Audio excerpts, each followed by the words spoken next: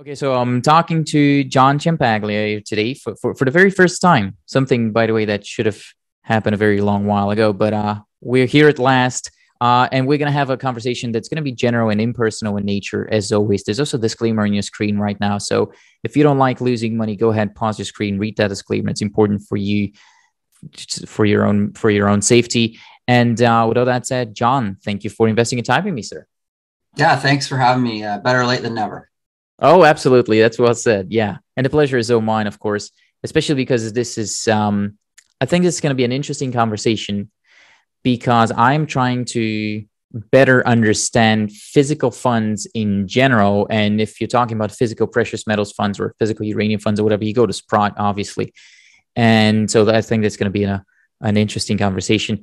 And I guess I've been seeing questions and comments just to sort of pick this up from somewhere. I've been seeing questions and comments to some of my videos that have been telling me that maybe there's others out there who also don't completely understand what a physical fund is besides me. So it's going to make me feel good about myself, but then it still doesn't help me understand it. So why don't we take it way back at the very basics of what a physical metals fund is? Can you tell me that, John? Yeah, sure. I'd be happy to start there. So, Sprott has been managing these physical commodity funds for about 12 years now. So, we have a lot of experience running them, and I'll acknowledge they're not the easiest thing to figure out because there's a lot of moving parts underneath the hood, and they're governed by very lengthy regulatory documents, which I always dread reading. But at the end of the day, these funds exist because they're a way they allow investors that want to express a view in a specific commodity. They allow them to gain exposure to that commodity without having to go and secure the commodity themselves. So, when you think about buying physical gold or silver, I mean, you can go down and to your local dealer and buy a coin or a small bar, and the responsibility is basically on you to store it and insure it. With physical uranium, it's obviously one of the most highly regulated substances in the world. You only can store it at licensed facilities at a few places in the West, and those are in the US, Canada, and France. So it's very interesting, in terms of being able to create the Sprott Physical Uranium Trust to us when we started this project, to be able to give people an easy way to gain exposure to a very difficult to access commodity. And with the trust structure, it also provides a lot of transparency to, again, an opaque market when you're talking about uranium. So it's a very interesting vehicle. And I think a lot of investors around the world have responded to it as we re-engineered the fund to be more transparent and liquid, and publish every night what we're doing with the fund in terms of its holdings and its net asset value. It provides a great level of transparency to investors, and they've responded accordingly. I think that's maybe an understatement, but the Sprott Physical Uranium Trust is probably the most loved vehicle in the uranium market right now, I guess.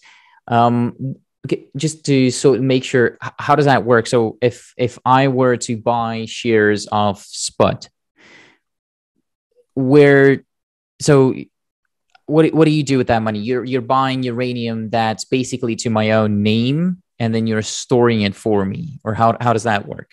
Sure. Yeah. So basically, if you were to go to the market and then try to buy shares, you could be buying secondary shares from an existing investor, or unbeknownst to you, you could be actually buying shares from one of our two underwriters that we've basically empowered to issue new units when they're trading at a premium to the previous day NAV. So some days we're not issuing any units at all, which was, we just went through a dry spell of, 7 or 8 weeks ago. And then when the fund is trading at a premium, which signals investors are interested in the category and they think the price is going up, then it gives us the ability to issue new units. So at the end of the trading day, we get a report that basically says, hey, we issued these units. The underwriter is short those units because they sold them into the marketplace. And then we issue the new units from the trust. We get the cash, and then we go and buy more uranium. So it's a very simple process. It's a very active process in terms of the way we do the capital raising. It's called an at the market offering, and it's a very shareholder friendly way to raise new capital. And I say that for two reasons. One, it has very low friction costs. And two, it's very responsive in real time. So if an institution is interested in getting involved in the trust, there can be the opportunity to create large blocks of shares of liquidity for that investor, instead of them coming into the market and trying to source them on a secondary basis, which could move the price around on them. So they get basically security of their trade. And that's how a lot of institutions have opted to get involved with the trust. We have everything from individual investors right up to very large institutions. And the ATM has been a very efficient vehicle to raise capital. So, last year from August to December 31st, we raised about $1 billion US dollars. From Jan 1 to today, I think we're at 850. And just to put all that in context, we started the fund last July and was only at 630 million US AUM. So the fund has grown exponentially and way beyond our expectations, obviously. So it's obviously become the fund of choice for a lot of institutions and individual investors in terms of if they want to get exposure to the spot commodity market. Right. And it's also worth mentioning maybe that you're only listed in Canada. So that also proves something to me, that even only being listed there, you've been able to grow it that much. So that was an interesting development too.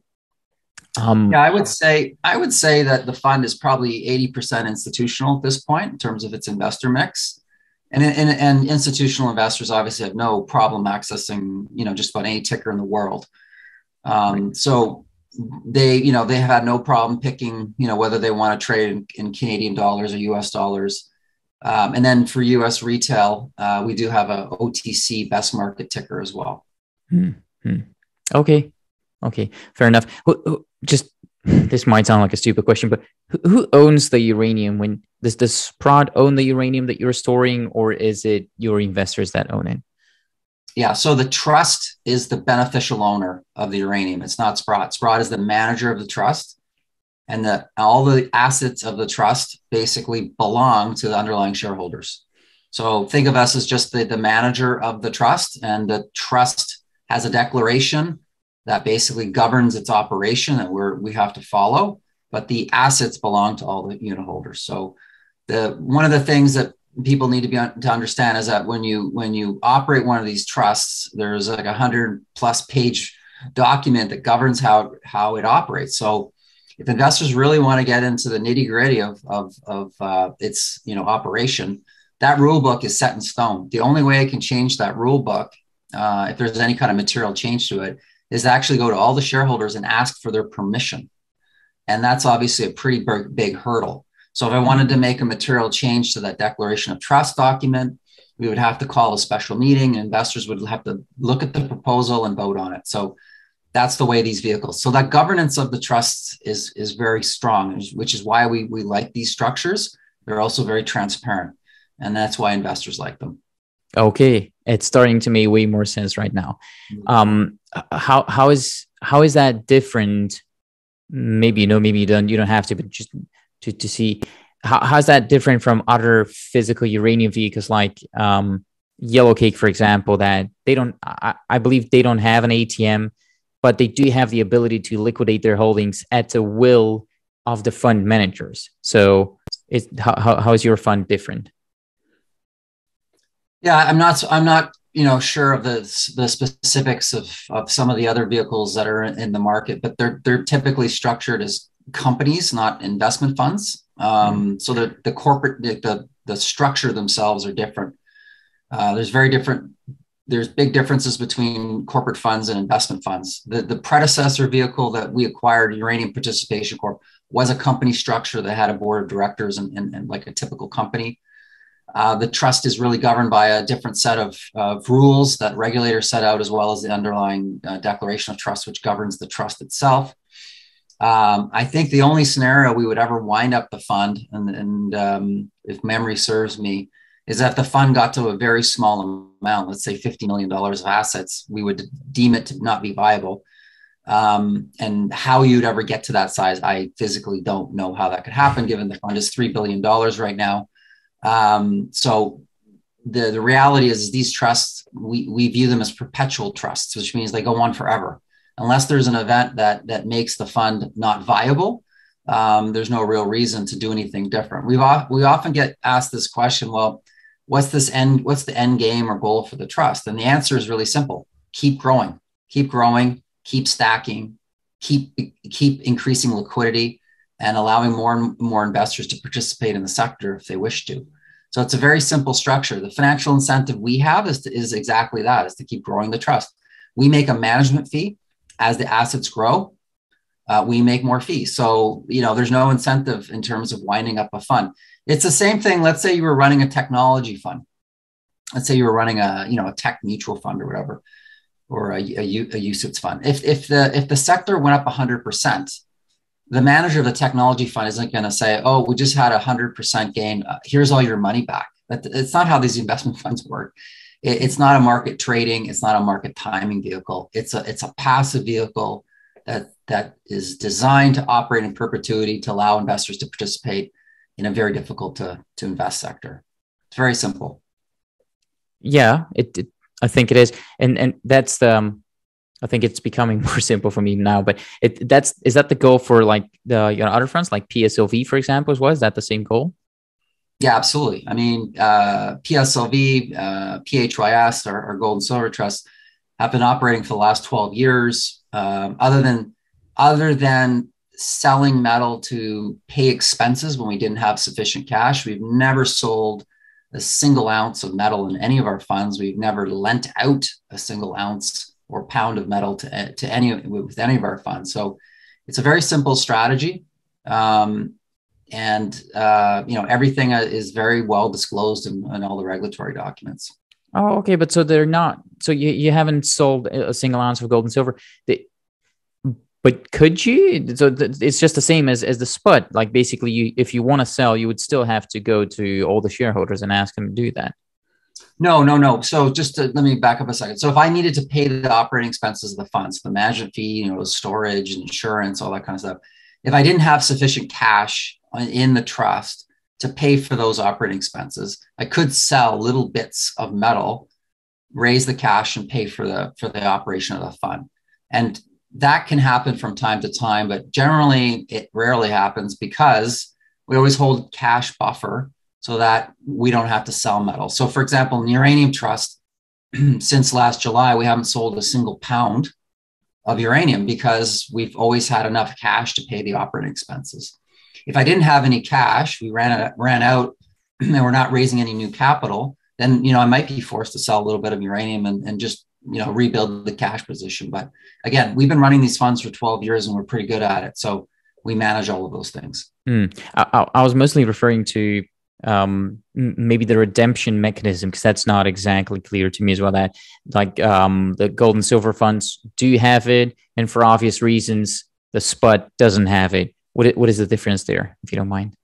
Yeah, sure. So yeah, for our gold and silver funds, we do have a physical and a cash redemption mechanism built into those. And that's a New York Stock Exchange requirement, actually. Or sorry, excuse me, an SEC requirement, because they trade on the New York Stock Exchange. Now, obviously, if you have enough shares and you say to us, look, I want you to deliver me one 400-ounce London Good Delivery gold bar, or, you send me 10,000 ounces of London Good Delivery silver, we will accommodate you. Every month you have an option to put in a request, and you can make arrangements with our vault to have an armored car or whatever, pick it up for you and deliver it to wherever you want. We rarely have people do that, but people have done it from time to time.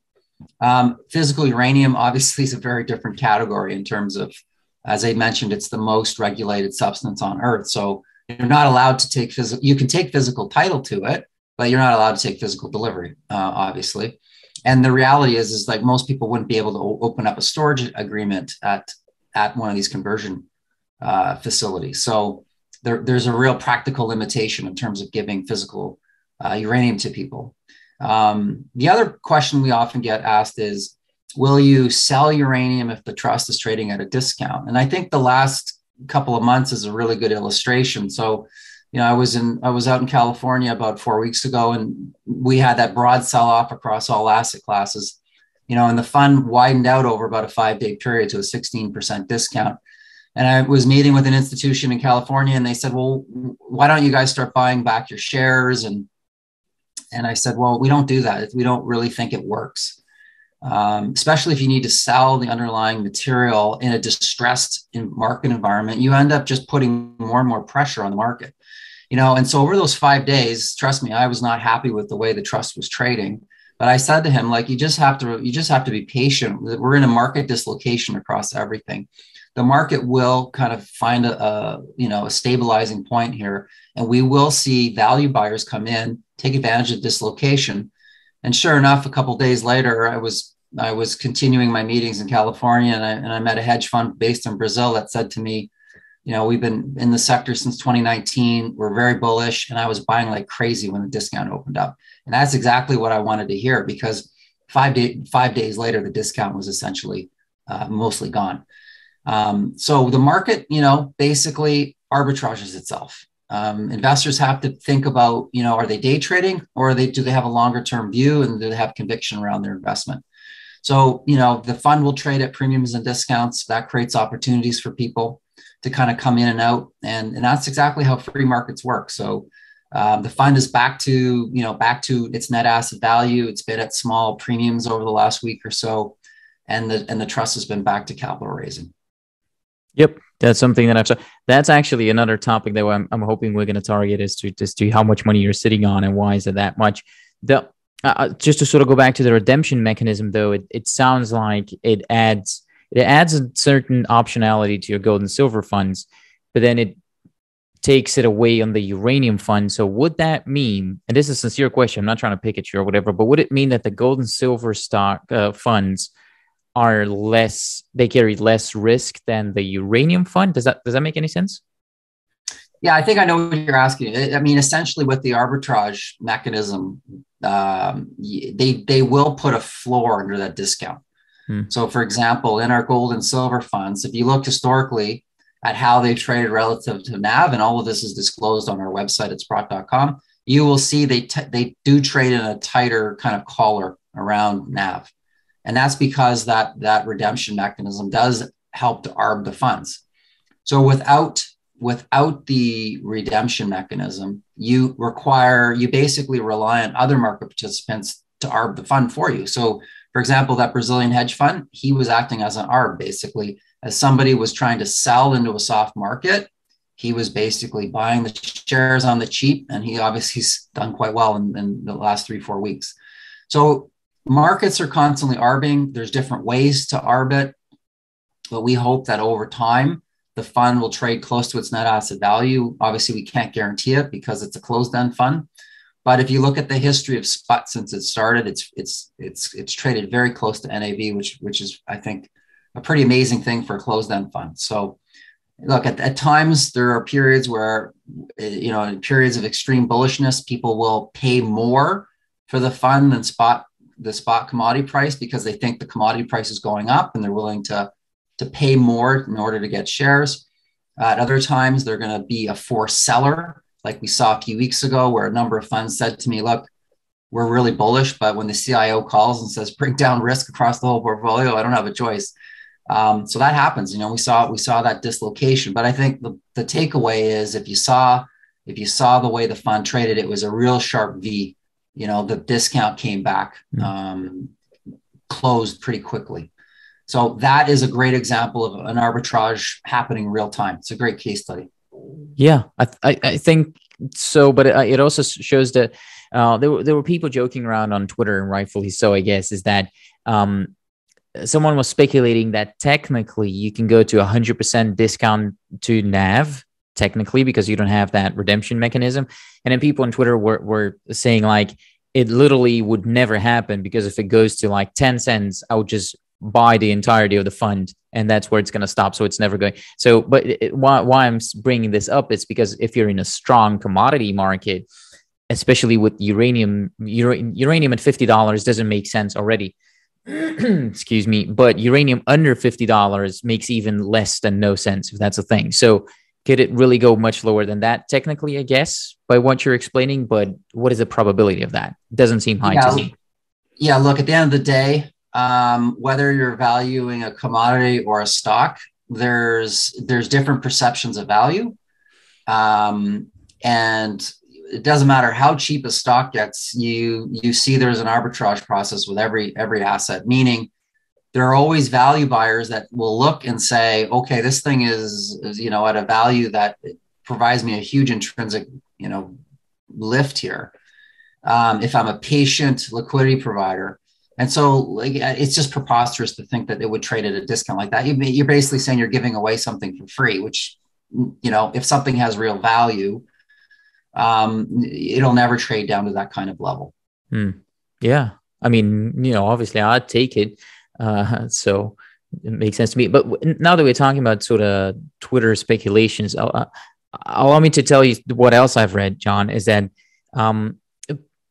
people are sort of speculating on Twitter that when utilities or the government, with recent news, when they eventually find themselves without any uranium, you might raise a shareholder vote to try and sell them the yellow cake at a premium. Is that too forward looking to talk about, or is that something that you can say, it's absolutely not happening, or how should I look at this? Yeah, I think that the probability of that happening is almost zero. First of all, it would not be our decision, right? As I said to you earlier, it's a perpetual trust. We don't have any incentive to ever put a shareholder vote. If somebody wanted to make a proposal, then as the manager, we're required to put that forward to shareholders. But you're talking about someone that would have the ability to buy 56 million and growing pounds of uranium. So I think the probability of it is essentially zero. Yeah. Okay. Fair enough. That's those are the questions that people are asking. So that sort of helps me better understand this as well.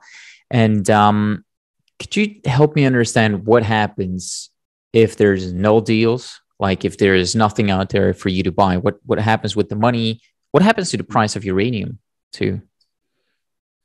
Yeah, well, I would say there's always, as I said, there's always an incentive price that can be reached for somebody to finally call you and say, willing to sell you my pounds. And we've got a list of people that are on our call list to, constantly to touch base with to find out when they're ready to sell. So, but I think you're raising a good point, is that it is a tight market. It's a tight market because, as I said earlier, most of the pounds are earmarked for long-term utility contracting. The spot market was always a home for all the pounds that didn't have a long-term contract associated with them. And that was one of the reasons that the market was somewhat suppressed, because, these producers didn't sign long-term contracts, and then they would get dumped into the market. And, if there was no buyer, it could put pressure on the price, obviously. So what we've seen in the last few months is utilities have stepped down their buying in the spot market. It was always a very minor part of their procurement strategy. And a lot of them have pivoted back to what they're more comfortable with and more traditional for them, which is buying on long-term contracts.